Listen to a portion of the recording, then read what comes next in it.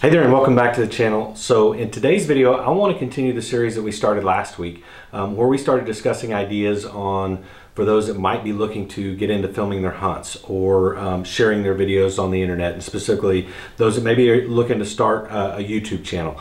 So in that video, we took a look specifically at camcorders. We took a look at the Panasonic line of consumer camcorders as a good option for maybe getting started. But more importantly, we looked at the features that might be important to look at in different cameras. So if you haven't watched that video, I would encourage you to take a look. I'll post a link to it right there. In that video, one of the things that I mentioned is there may actually be reasons why you would prefer to shoot at 1080 resolution instead of 4K resolution. So in today's video, I want to go over 5 reasons why you may actually prefer to shoot 1080 over 4K, and specifically when we're talking about videos being shared on the internet or specifically on YouTube. This isn't going to be in any particular order. These are just some things to think about when considering what format you want to shoot in. So the first thing that I'll mention is the differences in file storage and file sizes associated with 4K over 1080. So when we're talking about with your camera, the size of the SD card that's going to be required, 4K will fill up that SD card a lot quicker than shooting in 1080 will. And similarly, when you transfer it over to your computer, it's going to require a lot more in terms of hard disk space. If you're like me and you store all of your raw footage, over the years that adds up, and it can be a real nightmare trying to manage those files and the large file sizes that are associated with 4K. It's going to require a lot of hard disk space. So the second thing that I'll mention is how cumbersome it is to edit 4K footage on your computer. It's going to require a lot of computing resources when compared to 1080. So you need to make sure that if you have an older computing system, and even some of the newer ones, you need to make sure that it's a system that's capable of handling that 4K footage.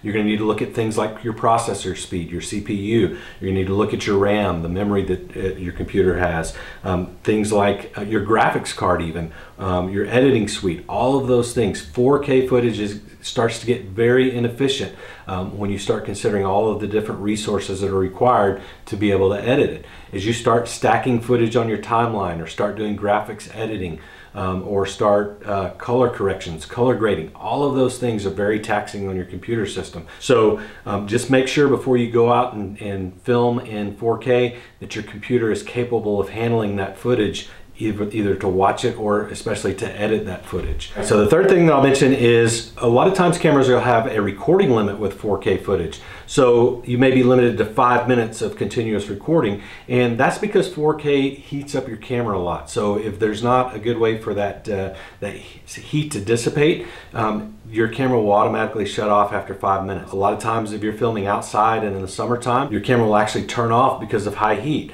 So just kind of keep a look at that. Make sure that there are not recording requirements, or at least that you know what those limitations are before you start recording in 4K. So the fourth thing that we'll talk about is the limits of frame rates in 4K.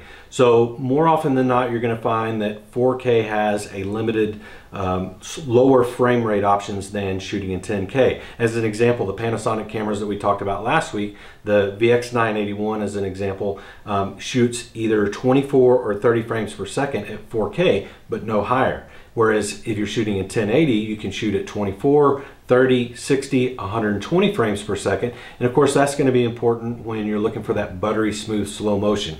So if you're shooting in slow-mo and say 120 frames per second, you're going to have a lot more frames to extend that slow motion footage and be able to slow it down and get a lot smoother slow motion than you can when shooting at that 24 or 30 frames per second. All right, so the fifth reason why you might actually prefer to shoot 1080 over 4K is, frankly, most people are not watching YouTube videos or online videos in 4K.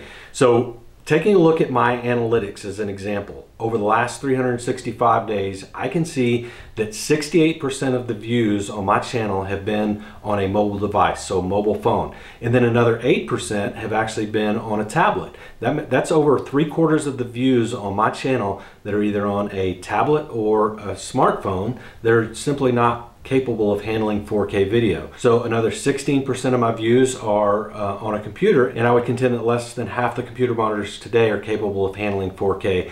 So that leaves less than 10%, and I think it's actually like 7% of my views are on an actual TV. And I would contend that most people still aren't watching YouTube videos on their TV in 4K, so let's say about half of that. So the reality is probably significantly less than 10% of the people are watching my YouTube videos in 4K. So then you have to ask yourself, is it worth the extra cost for a 4K capable camcorder? Is it worth the extra time and the inefficiencies and the cost for hard disk space and computing resources to be able to edit that 4K footage? Obviously, that's a consideration that you'll have to make for yourself, but I wanted to give you a realistic idea of why it might actually make more sense to shoot in 1080 rather than 4K, even if you have a 4K capable camera. So do you agree or disagree? Let me know in the comments section below if you think I'm completely off base.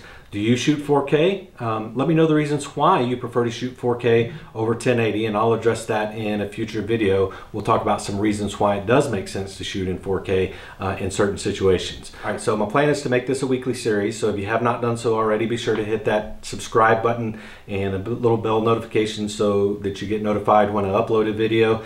If you found the video beneficial, be sure to hit the like button as well. And as usual, thank you for joining me, and I look forward to seeing you on the next one.